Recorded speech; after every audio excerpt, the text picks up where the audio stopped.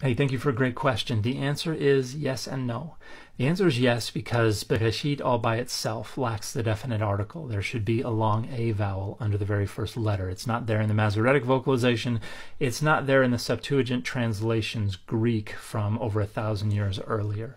So all by itself, Bereshit would mean in a beginning. Now the answer is no, because Bereshit is not all by itself. Bereshit always occurs in the construct.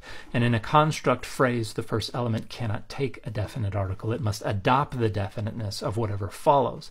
And in this case, we have this clause, which describes a specific event, which is definite. And so it adopts that definiteness. If it were in an absolute state, we would expect to see Barishona, but we don't.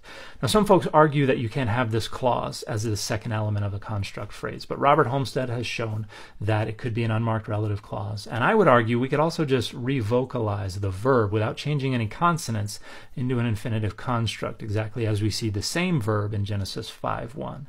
And so what we have there is, in the beginning of God creating the heavens and the earth. It's a temporal clause. More idiomatically in English, it would read, when God began to create the heavens and the earth. And then verse 2 or verses 2 and 3 would then describe the state of affairs that obtained when God began to create the heavens and the earth.